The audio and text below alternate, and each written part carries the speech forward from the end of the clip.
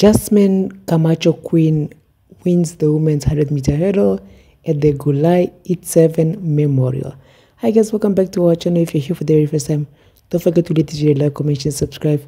So it's a 12.476 to Jasmine Camacho-Quinn, who clocked a 12.47 to win the women's 100-meter at the Gyulai István Memorial. She finished ahead of Nia Ali, who ran a 12.54 seconds, in Maribel Caicedo in a 12.69 seconds. Congratulations to Jasmine Camacho-Quinn on your 12.47 seconds. I believe the next time we're going to be seeing her will be at the Paris 2024 Olympics. And yeah, she'll be one of the favorites to take the 100-meter hurdles. So she just clocked a 12.47 seconds by Jasmine Camacho-Quinn. The women's 100-meter hurdles goes to Jasmine Camacho-Quinn in a 12.47 seconds.